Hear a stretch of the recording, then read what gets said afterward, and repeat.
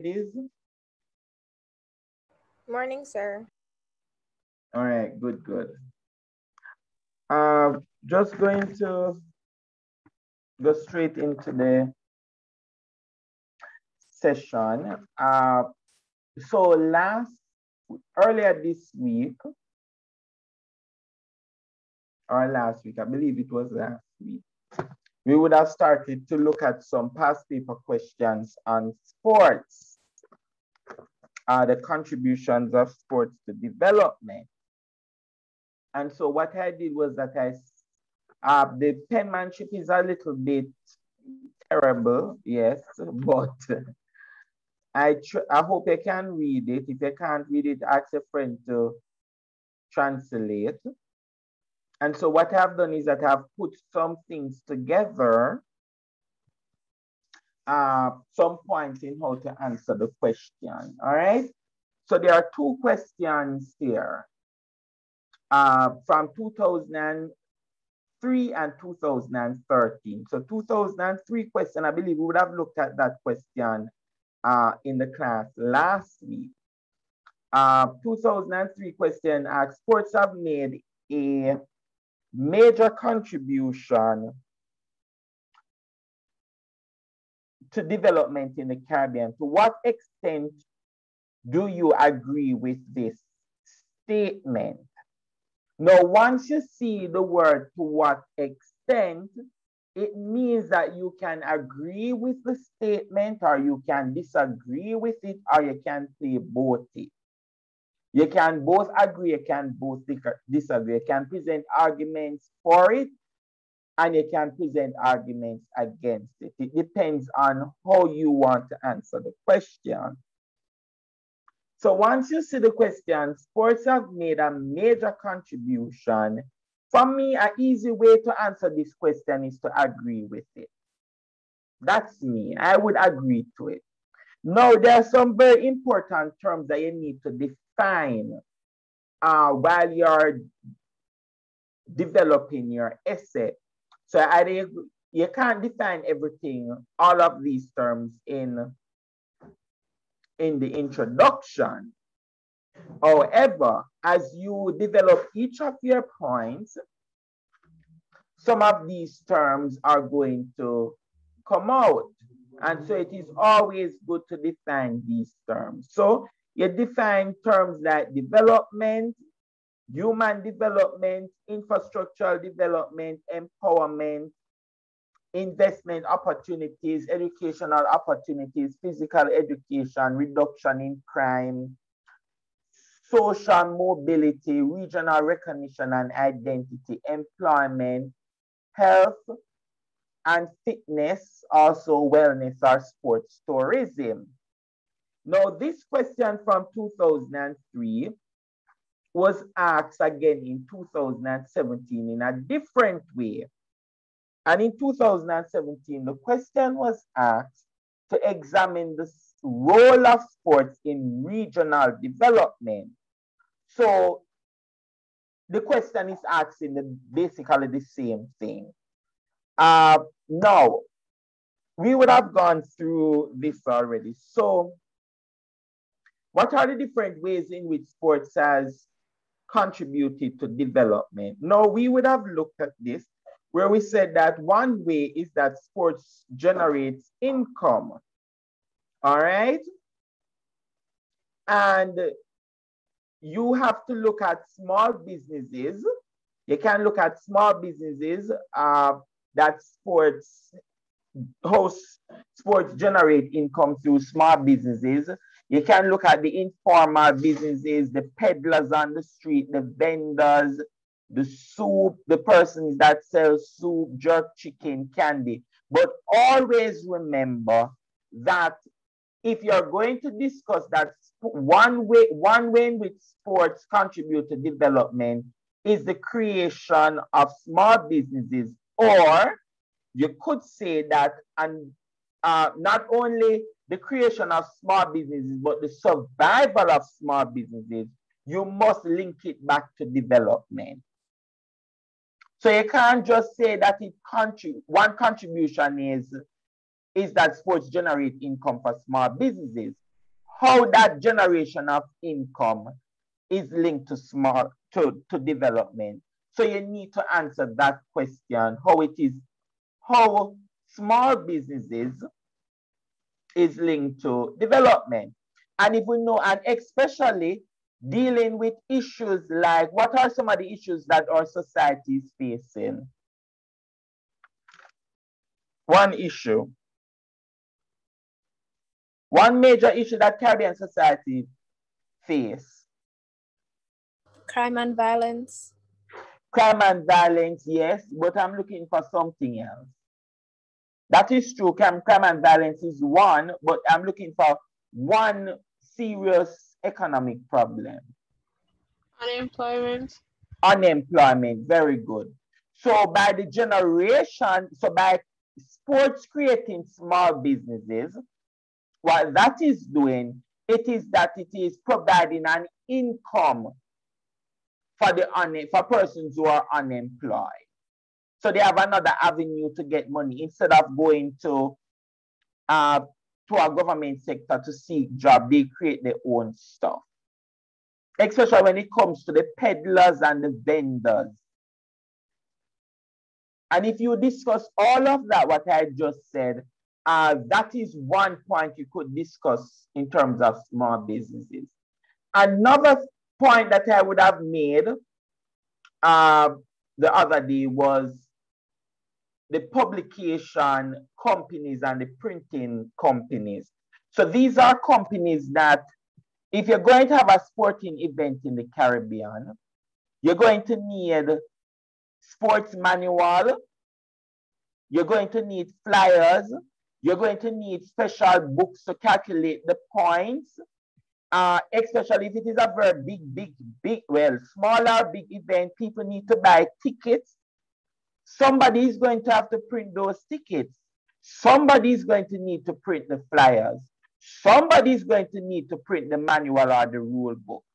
Somebody is going to need to print the different jerseys for the different teams that is going to be there.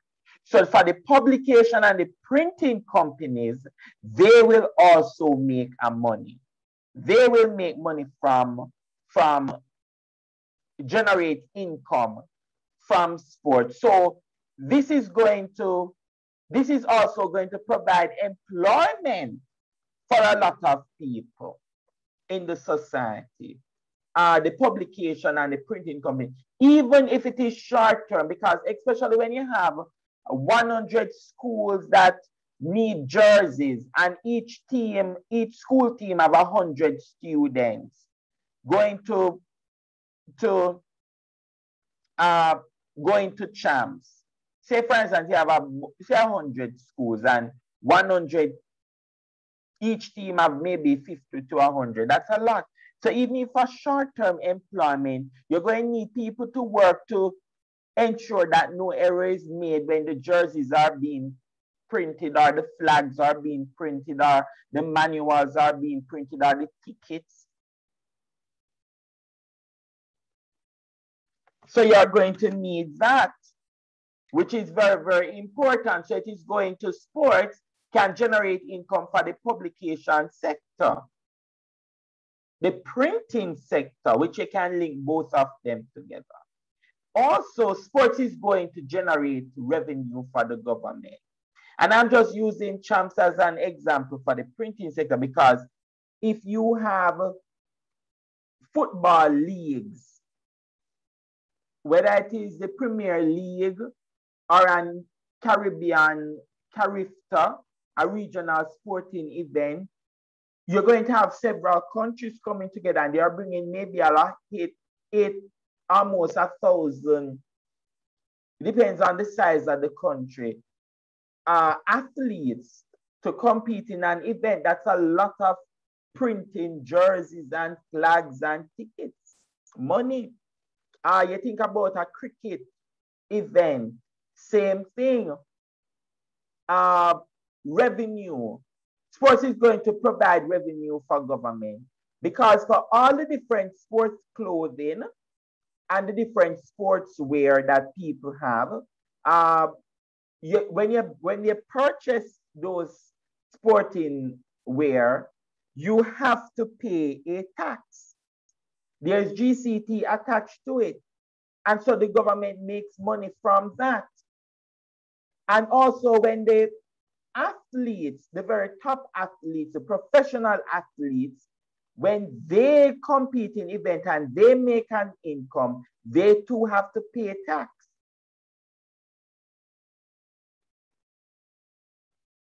Sports, so we can see here that sports not only generates income for small businesses or the publication sector, but also for the government.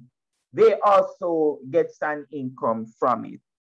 Another way in which sports contribute to development, or the role of sports in Caribbean development, is through the manufacturing sector.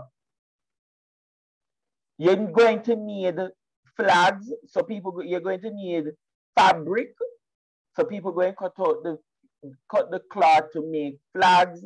You're going to need gym tops, you're going to need trainers, you're going to need sports apparel with a different sporting fans on it or team on it.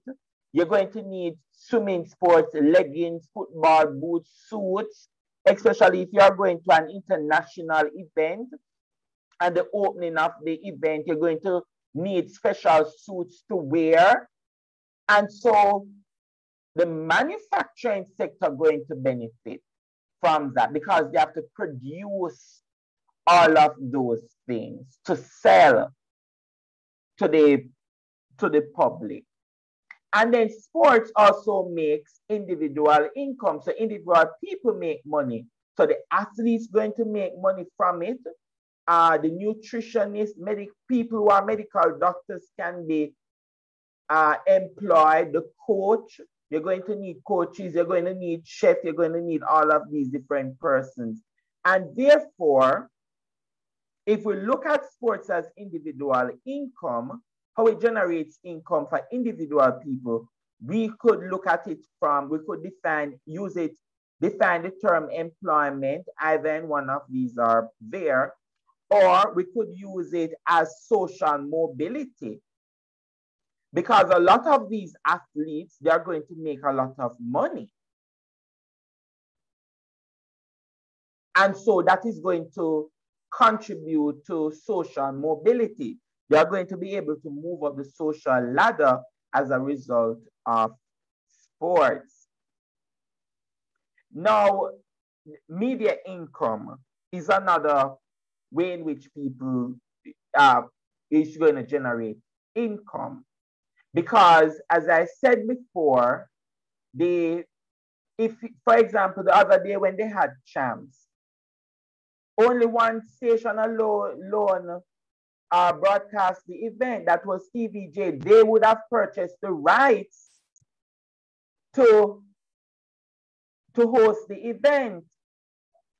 And a lot of different advertisement on the TV and promotion and all of these different stuff. And therefore, media house is going to get their money, make money from it, is going to generate income. And sometimes the same media house, they usually reinvest the money, a portion of the money that they made from these large events into different sporting activities.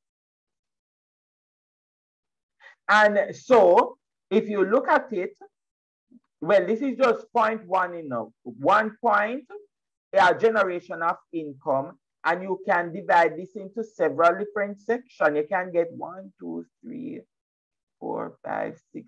You can get 6 paragraphs out of generation of income. Agree? Or you disagree? Come on, ladies, talk to me. I'm not doing the exam. Hello? Yeah. Yes, sir. Yes, if you look at it, you can get almost 6. You can get 4 to 6 paragraphs by discussing just generation of income. If you go into the exam and notice what I'm here, if you go into the exam and they ask you, what are the contribution of sports to development, right? You could say sports generate income. You could say that sports tourism is one example in which it contributes to development. You could say national identity, infrastructure development, health benefits, social programs, right? So you could discuss these 5 points. However, if you go into the exam and they ask you specifically on examine the role of sports in generating income, well, you have 1, 2, 3, 4, 5, 6 points. But you could also go into the exam and they ask you just one question alone on examine the contribution of sports tourism. You need to define sports tourism. So we know that sports tourism is when we invite athletes and different sporting bodies from overseas to visit our islands. Now, if you have these persons coming in, and especially in countries like Grenada and the Cayman Islands and the Bahamas, they use a lot of sports tourism because there are people coming for surfing, kiteboarding, sailing, scuba diving, snorkeling. In fact, in Cayman, everywhere you go in Cayman, you see a red flag in the sea, I should say, showing you that this is a spot where you can scuba dive. You drive on the road, you see the little red stuff, red flag sign all over and say this is a diving spot, because a lot of people visit these islands for the sea, snorkeling, to go and look at what is down the bottom again, the reefs, the coral reefs. And sometimes countries gonna invite, put in bids to host world event or regional event. So there are times when Jamaica hosts the Caribbean Games, and this is a game of the Caribbean community. You invite people from all over the Caribbean to come. Once we have hosted the Cricket World Cup, where people from all over the world come here to play cricket. And also we have hosted the World Track and Field Championship. I believe it was 2000. And so sports tourism is very important because one point on the sports tourism is that once you have tourists coming in for sporting events, you can generate income in terms of the hotel industry. A lot of people gonna come. Hotel rooms, Airbnb, people have to give up some of their apartments and rent their apartments, or rent a room in your house.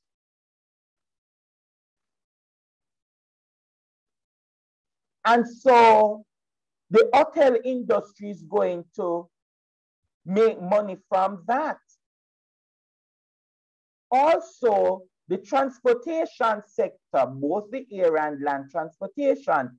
So you could discuss this under one paragraph, discuss all the benefits of sports tourism to the hotel industry, sports tourism to the transportation sector. Talk about the taxis, the bus.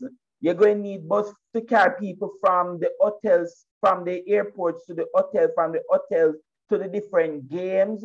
After the sporting event, people going to need to want athletes and coaches and all the different people that visit the island want to go and have a tour. So the transportation sector is going to benefit. And if people coming in to our country, then we are going to get foreign exchange, money, US dollars. Everybody getting US. Everybody.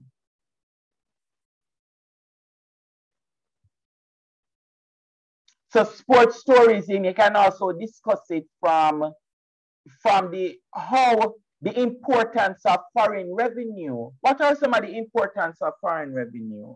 When country get foreign revenue, How is that very important for the country? What is the significance of that? Hello?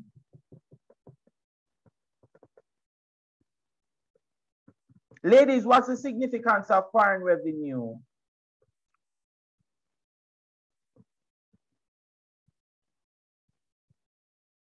Nobody know the significance of foreign revenue?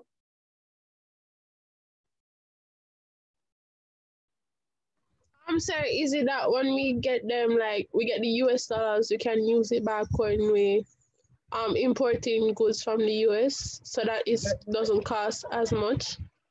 Very good, you are correct. Yes, you use the same foreign revenue to purchase goods from overseas.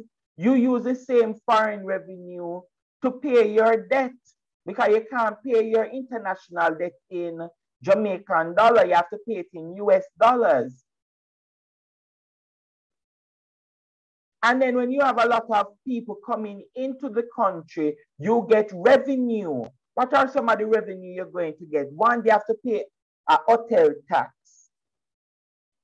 They have to pay, what the other tax name? The travel tax. So you're coming into the country, you have to pay a tax. You're leaving the country, you have to pay a departure tax. So you have to pay arrival tax, departure tax, hotel tax. When you buy food at the hotel or anywhere, you have to pay tax on the food and the drinks. Beverage tax, I believe they call it at the hotel. So the government is going to make money from it.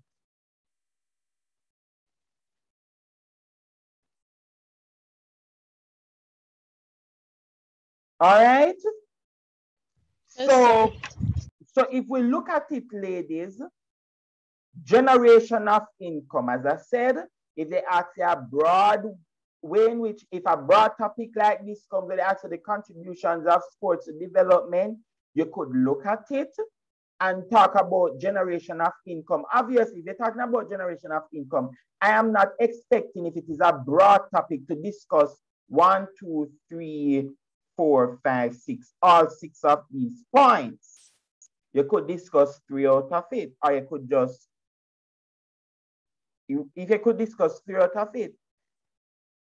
But if they ask specifically on generation of income, then you need to discuss all of these points. If they ask you about sports tourism by itself, then you could discuss these 4 points. But if they ask you about the contribution of sports to development generally, you could talk about generation of income and sports tourism. And maybe you could mention 1 or 2 of these points under sports tourism. All right. Then another contribution of sports is to national identity. And when we talk about a national identity, we're talking about our sense of belonging to a nation.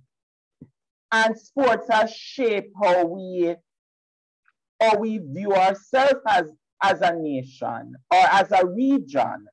So you're talking about publicity from the performances of athletes. When you look at the performances of Usain Bolt, Shelley-Ann Fraser, all the different persons, the national image is shaped. Look at the effect on national identity when it comes to our national pride. We feel good that we beat the very developed nations. Small developing nations competing at the Olympics, we have done extremely well. So you could look at that. Also, another way you could look at the contribution of sports is infrastructure development. So you're going to talk about they're going to build stadiums and gyms and sport complexes. Instead of you have a lot of idle lands in communities, what they're going to do is that they're going to create a football field or a community center to facilitate sports. So sports contribute to the development of communities.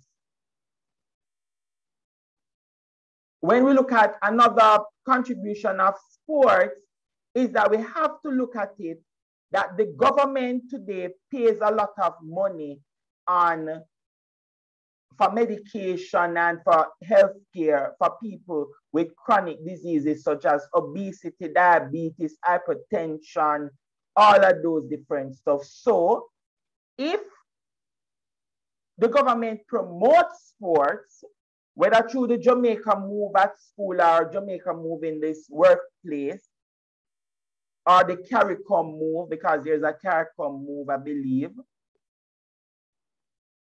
the aim is to reduce the spending for chronic diseases. So people they are way healthier, you pay less money. So that money can be reinvested into other things. You have to make those links. Also, sports help with social programs. So you have a lot of at-risk youth, crime and violence in some community. And so sports help with, if you have sporting programs in community, the young people will find less time to go and involve in crime and violence. And sports will inculcate in them a certain level of morale and discipline about fair play and honesty and self-control.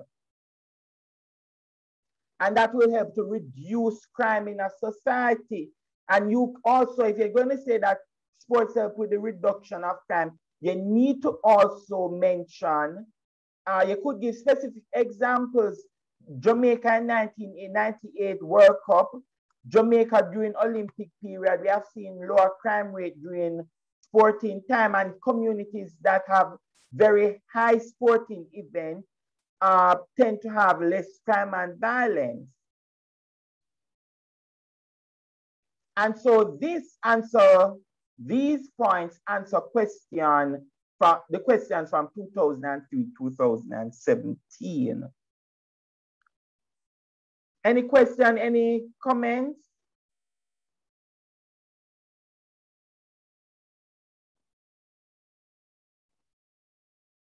All right. Another question that was asked, is it the correct one?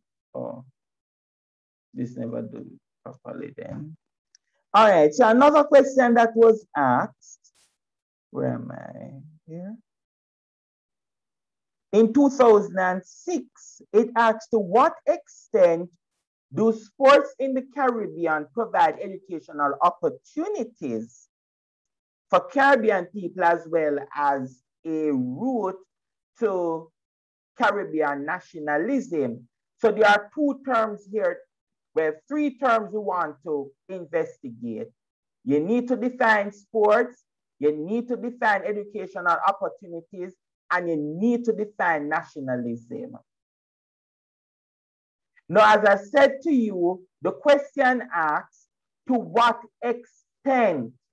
So to what extent do sports in the Caribbean provide educational opportunities for the Caribbean as well as a route to nationalism? So you can agree with the statement and you can disagree. But if you're agreeing, you can say, you can discuss under the point of sports and education. You could say that sports provide educational opportunities in terms of scholarships. Scholarship for what? Scholarship for both secondary school and also higher education at the university. So you also get scholarships at the primary educational level? Yes, and also at the primary level. And you can discuss what the scholarship entails. People don't tuition, especially when it comes to higher education, right? It is so difficult for people to pay university fees, especially to go abroad to study, especially, right? And so sports will provide that opportunity for your tuition to be paid and your living expense. You're able to get a degree. Also, when it comes to educational opportunities, sports develop other career paths. So you have sports medicine, you have coach, sports nutritionist, physiotherapist. So sports is developing other career paths. So you could develop scholarship under one paragraph.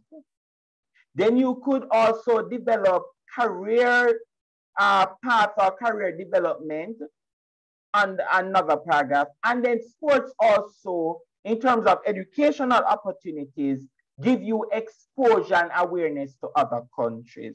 So when you travel to the Olympics, or you travel to Penn Relays, or you travel to the intercollegiate games, or you travel to different Caribbean countries to participate in sporting activity, you're being educated about other countries. You're being aware of other countries and their culture. And that in itself is educational opportunity. And sports is also going to develop a lot of sports colleges and sports programs in universities. So like GC Foster College, which is a sports college here. UTech has a sports program. UWI, I believe last year or 2 years ago, would have started a faculty of sports. So these are 4 ways in which sports contribute to educational opportunities. And then if you want to say another part of the question asks about sports and nationalism, we talk about sports and nationalism in terms of our national image. Nationalism is this deep love for country. You love your country because your country is doing well on the international stage. Your country is producing great athletes at the Olympics. You have the fastest man in the world, the fastest woman in the world. You have one of the greatest swimmer of all time, Alia Atkinson. The bobsledge team, you mentioned those individuals and how they create a sense of national pride. And when they create that sense of national pride, it will inspire other people in the society to become athletes.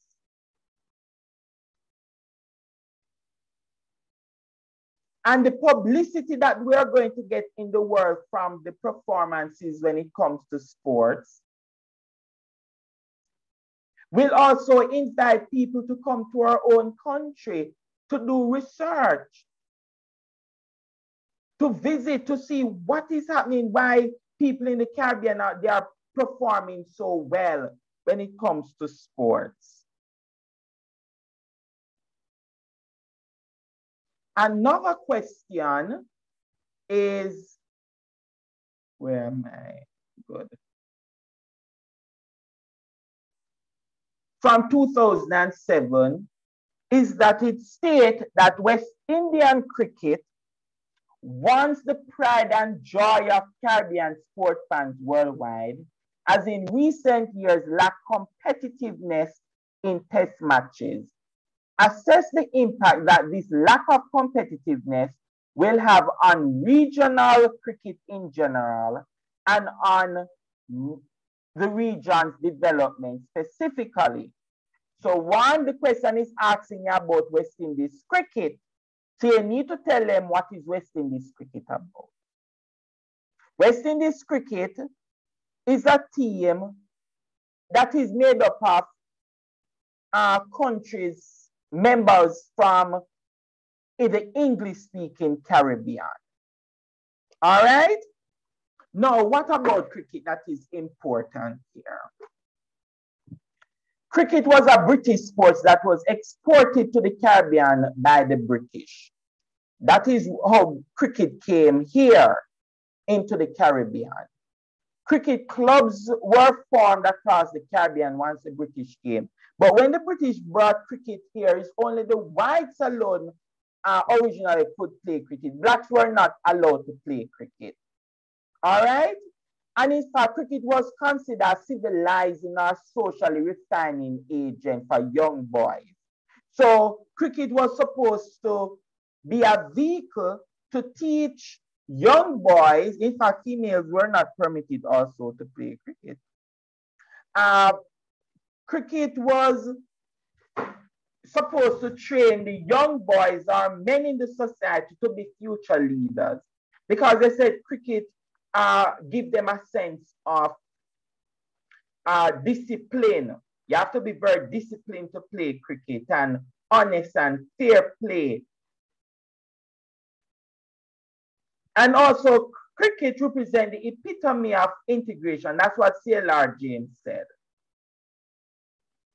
So because from ever since, the Caribbean has played cricket as one team until today. Realize that when we go to the World Cricket, what they call it again, the World Cricket Championship or tournament.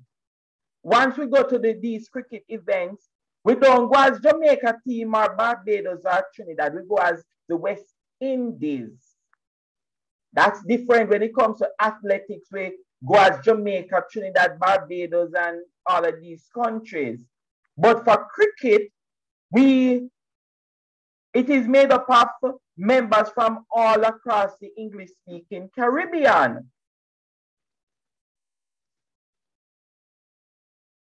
But the question asks us that cricket, West Indian cricket, once was the pride and joy. Yes, it was the pride and joy of the Caribbean. Why it was the pride and joy of the Caribbean? Because West Indies cricket used to win a lot of matches. A lot of test matches. They used to beat England. What is the significance of West Indies cricket team beating England back in the days? Why it was the pride? Why it would be the pride, ladies?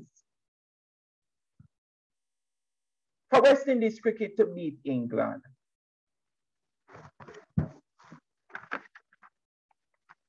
Hello?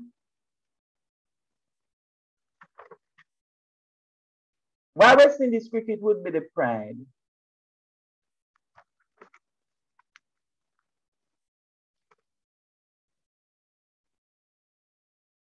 That is correct, Rose, because they are beating their colonizers. You're beating the mother country, so it is a pride. And then also when blacks start to be a part of the team, and blacks are now winning a lot of these matches against Australia and India and all of these different territories, it is good. It shows that we can do things also. And so we need to ask ourselves what the question means about lack of competitiveness, meaning they are not winning again. So West Indies cricket was once the pride and joy of the Caribbean, right? But in recent years, they have lacked competitiveness. In recent years, they have not been performing. You're not winning as much match. So what is the impact that will have on cricket in the Caribbean and the development on a whole? So you could mention that cricket has declined. How we know that cricket has declined in the Caribbean? One, if they are not winning any matches in the Caribbean, they are not going to get any sponsors. People support things that are winning. You're not winning, people not supporting you. And so that means for cricket that they are not going to receive any sponsors. And so Hilary Beckles argues and said, cricket in the West Indies is so dependent on sponsorship of the foreign corporation. So if they are not winning, less companies will incline to sponsor them. And so they are going to need sponsors. And so that is going to affect cricket negatively, the lack of sponsorship. Another reason, if you're not getting sponsors, who is going to pay the players? Because the West Indies Cricket Board has a funding problem. So if they are not getting any money in through sponsorship, another problem that they're going to have is players not going to receive any money. And if people not receive any money from cricket, in fact, Usain Bolt said in an interview that he wanted to be a cricketer. But what was more attractive? The salary from track and field was more attractive than playing on a cricket team. And so for other sports like football and track and field, and we don't look at tennis, and we don't look at volleyball and those other sports in the Caribbean that has not netball. Netball is a serious problem in the Caribbean because it's a female sport and they have not been receiving a lot of sponsorship in the society. And so if you look at the female netball players, most of them are really living from hand to mouth. They are not as wealthy as the other sports persons. That's a gender bias there. And so people are going to gravitate towards other sports if cricket is not winning and they are not getting the sponsorship. And because of the popularization of other sports such as track and field and football, there's a larger pool for funding. So a lot of people, especially for football and track and field, a lot of people gravitate towards those sports because they can get contract to play on track and field team abroad, football contract with different, play for different private leagues in England and the United States. And the government of the Caribbean is not that wealthy. They have weak economy, so they can't pay the players, so you really need sponsorship. And we have to look at the impact of American sports in culture. And then when it comes to independence in the Caribbean, a lot of countries tend to support sporting events that their individual countries are participating in than a regional body participating in. So you have to look at the negative effects of independence on sports, on West Indies cricket. Now, another question is this. 1 second.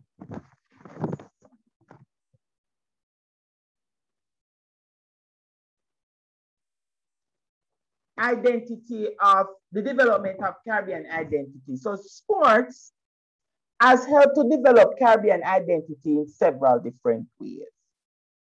So one, if we look at the athletic prowess in terms of track and field, and you look at countries like Jamaica, Bahamas, and Trinidad and Barbados, and all Grenada, based on how the athletes perform, it not only creates a national identity, but a Caribbean identity. In Barbados, when Jamaica win a football match, not a football match, a race, it's not only people in Jamaica celebrating, people in Cuba celebrating and jumping up when Jamaica wins. People in Trinidad, people in Barbados, people in the Cayman Islands. In fact, one time I was in the Cayman Islands, I had no idea that a sporting event was taking place on the TV. It was during the Olympics.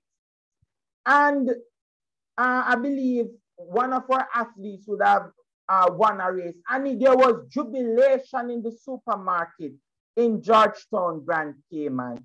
Great jubilation. It was not a Jamaica win. It was a Caribbean win. The same thing when other Caribbean countries participated. When Grenada, Kirani James won his gold medal at the Olympics, the entire Jamaica celebrated that win because we felt that that win also belonged to us because we are Caribbean people. So that creates Caribbean identity. And because we're doing so well abroad, universities abroad going to come to the Caribbean to recruit our nationals. Sporting clubs abroad going to come. So it's not only university, but sporting clubs. And winning in the Caribbean is like it creates a sense of decolonization or black power. Because we are defeating very large nations, developed nations, nations that see us as nobody and insignificant and poor. We're underdeveloped or developing. And we don't have the same sporting facilities like them, but we are doing way better than them on the international stage. Next. In 2009, they asked a question, discuss 4 challenges that are faced by Caribbean countries in using sports as a means of facilitating development. Right? So we have in the Caribbean, a challenge that Caribbean governments actually face in developing sports is because one, there's a heavy emphasis in schools on academics at the expense of sports. So some people believe that people should not participate in sports. I have heard parents come to me and say that, listen, I'm going to take her from the track and field team. I do not believe that she's doing well. Or some people believe that it's only dunce people alone participate in sport. That's how some people view, that's how we view sports in the Caribbean. You can't do sports where you can't be good at sports and be good at academics. You need to choose one. And most time it is academics. But you can pursue both. Sports and academics is a perfect combination. You do well academically, you can also do well as a sports. If you're doing well academically and you're doing well at sports, come on, you don't pay any money to go to university.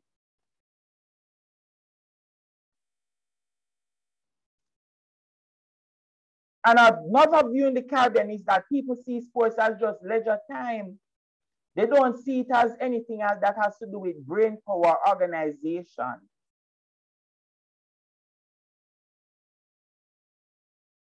And then another problem that government face in developing sports in the Caribbean is that they lack funding. They are not, instead of saying that you're going to build a football stadium, you have to take that money to go and sort out the hospital or build some things in the school or pay teachers or do something like that or pay nurses, fix the road. So there's a lot of competing demand in the budget. And so the government is not going to really want to fund the development of sports in facility or help with the maintenance of them. And that's a challenge. Another challenge is that some private sectors, they refuse to give money towards sports for its development. And that's a problem. Not again, but before, a lot of universities did not offer anything when it comes to training, sporting teams and managements or specialists. And that also led to the underdevelopment of sports in the Caribbean. So ladies, we are through with sports. I'm wishing you luck. In fact, we finished all the topics that the syllabus requires. well, not the syllabus requires, but what they said that we're going to get, you're going to get on the exam. So when we meet again next week, we're going to meet on, they said that we're out Monday and Tuesday. So when we meet on Wednesday, we're going to look at the role of media. And when we meet on Thursday, we're going to look at social justice.